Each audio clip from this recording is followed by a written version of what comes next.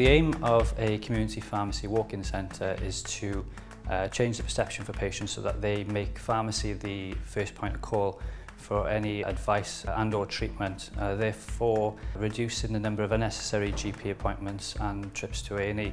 So a pharmacy walk-in centre will provide good accessibility.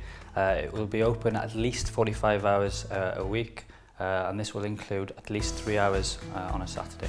You can expect a range of enhanced pharmacy services such as smoking cessation, emergency supply of medication, and also the common ailment scheme, whereby a range of different ailments can be treated free of charge, conditions such as conjunctivitis, thrush, threadworms.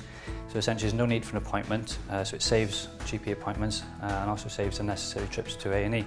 You'll find a private consultation room where patients can have a consultation with the pharmacist in private and it's always confidential. So I guess it shows that community pharmacy is doing more than just dispensing medication.